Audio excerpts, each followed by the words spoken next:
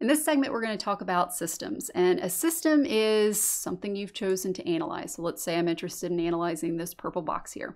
I would start by, well, defining what part of that box am I talking about? Okay, well, it looks like I'm talking about the whole box. So I draw my boundary around the whole box.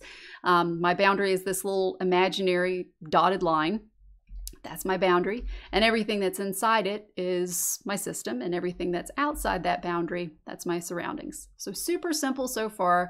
A thermodynamic system, it's a chunk of mass or a region of space that you've chosen to analyze, and those are two very different scenarios, and it's going to be important for us to be able to distinguish which one of those scenarios that we have, because the equations that we're going to use in this class may be different depending on which one of those scenarios that we have. So let's look at the first one, the chunk of mass one. It's what we refer to as a closed system. Sometimes you'll hear this referred to as a control mass. Less commonly, you might see it referred to as a fixed mass. All three of those terms mean the same exact thing. So here we've got a piston cylinder, and you'll become very adept at solving piston cylinder problems in this class. And it looks like I'm interested in what's going on with that gas within the piston cylinder because I've drawn my boundary around it, the little dotted line there. So my system is the gas. There's a lot of other things going on there, a lot of moving components, but the thing I'm interested in is the gas itself.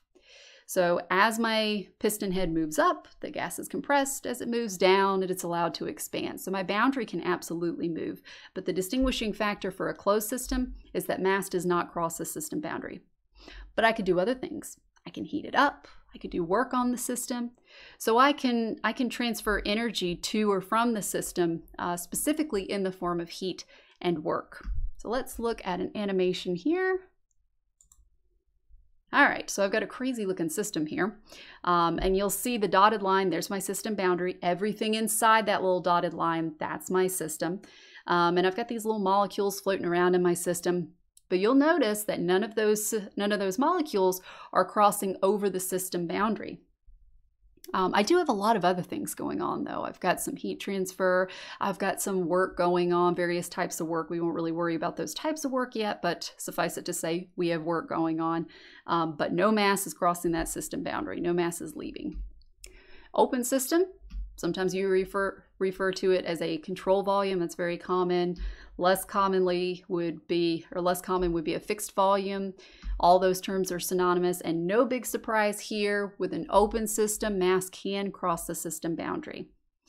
And energy can cross the system boundary, specifically in the form of heat and work, and by very nature of mass flowing in and flowing out, because mass carries with it energy, it can cross the boundary in the form of mass.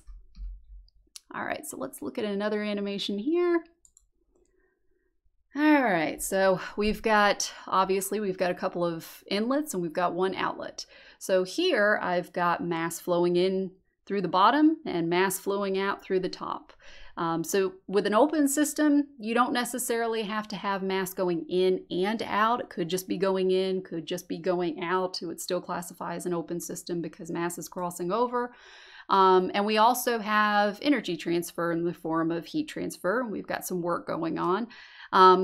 There's one difference between, well, besides the inlets and the outlets, there's one difference between this animation and the previous one. In the previous one, he had a piston cylinder device at the very top, and we could still have that here. It makes things a little bit more complicated. We could still have it here, and it would still be classified as an open system because you got mass going in and mass going out.